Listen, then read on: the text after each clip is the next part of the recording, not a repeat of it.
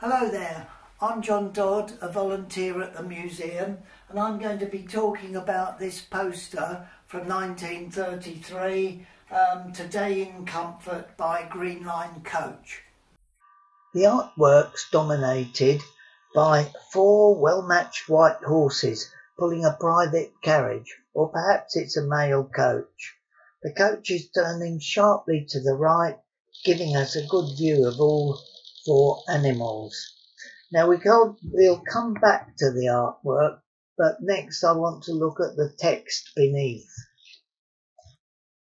Right beneath the artwork we see a rhyming couplet that evokes the pleasure of travelling to some exciting destination, and the slogan below the rhyme suggests that in modern times, that is 1933 when this poster was issued, that the same kind of pleasure can be achieved by travelling on one of London Transport's comfortable, handsome Green Line coaches. Green Lines were London Transport's long-distance express bus services.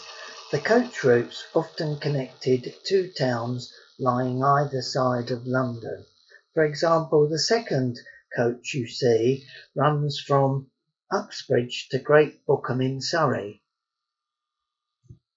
I chose to talk about this poster because it displays the LPTB logo, which only appears on a few posters during 1933. It was soon abandoned, replaced by the more familiar bar and circle logo, already familiar to Londoners and still in use today. The London Passenger Transport Board was created at the instigation of the government in July of 1933.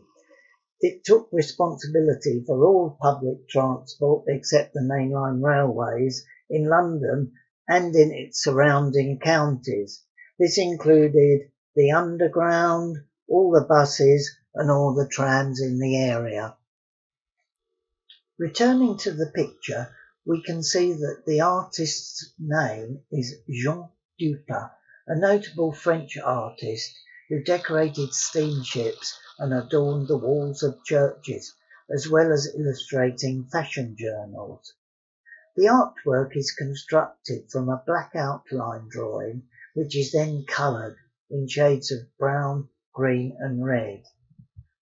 The men in red on top of the coach could be post office employees, guarding the mailbox with weaponry and warning slower traffic to move over by blowing their horn.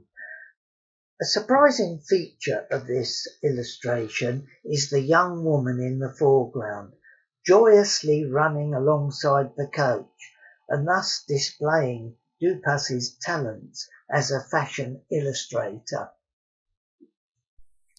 I hope you've enjoyed hearing about this particular poster, but if you want to know about further posters, take a look at the museum's website where pretty much all the poster collection is on show.